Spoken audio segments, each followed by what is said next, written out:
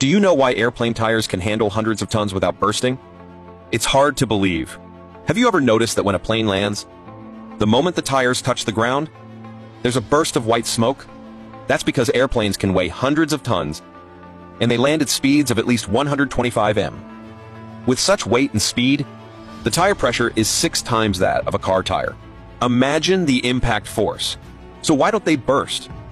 The reason is they use specially designed aviation tires, usually made from high-strength rubber compounds, combined with aluminum, steel, and multiple layers of nylon fabric.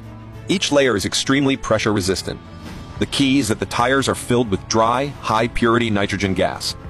This inert gas is chemically stable, so it doesn't expand or contract with temperature changes.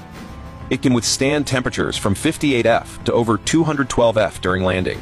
Moreover, the burst pressure of the tires is more than 4 times the internal pressure, giving them incredible durability.